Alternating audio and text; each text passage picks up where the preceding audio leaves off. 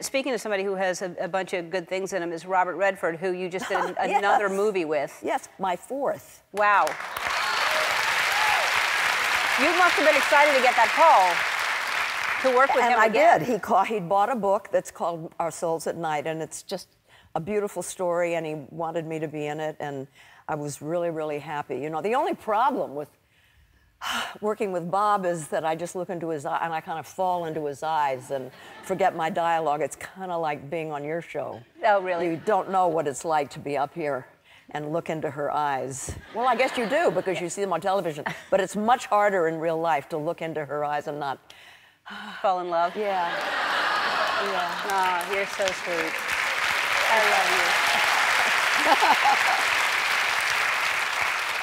When you see the pictures of the two of you together, and through the years, I think your first film was 1966, and what is that? That was not. I did a movie before that called The Chase. But yeah, that's Barefoot in the Park. That's a good movie. There's The Chase.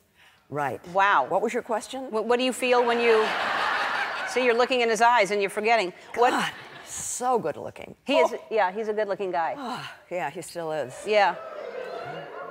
Oh, good kisser? Man. He's a good kisser? Yeah. Yep. Do you kiss him in this new movie? Yeah. So dreamy when you say that. So, yeah. But it wasn't nervous. Was it like kind of nerve-wracking to work with him again, or did it fall right into place? No, it actually wasn't. It was. I realized that I've grown up, because in the 3 previous movies, I was always in love with him. I fell in love every time. And so if a day went by when he wouldn't speak to me, because, you know, there were days when he would never speak to me unless it was part of the script. Really? And I always took it personally. Oh, my God, he doesn't like me. I did something wrong. And now, when he doesn't talk to me, I just say, hey, Bob, come on. Come on, what are you, what? So you participated, of course, in the Women's March here in L.A. Oh, gosh. You've done this your whole life, but what was it like this time? What was this march like compared to the other marches you've done throughout your life? It was really different. It was. First of all, it was huge. I think in L.A. there were 750,000 people. There were people in baby carriages, and there were people in wheelchairs.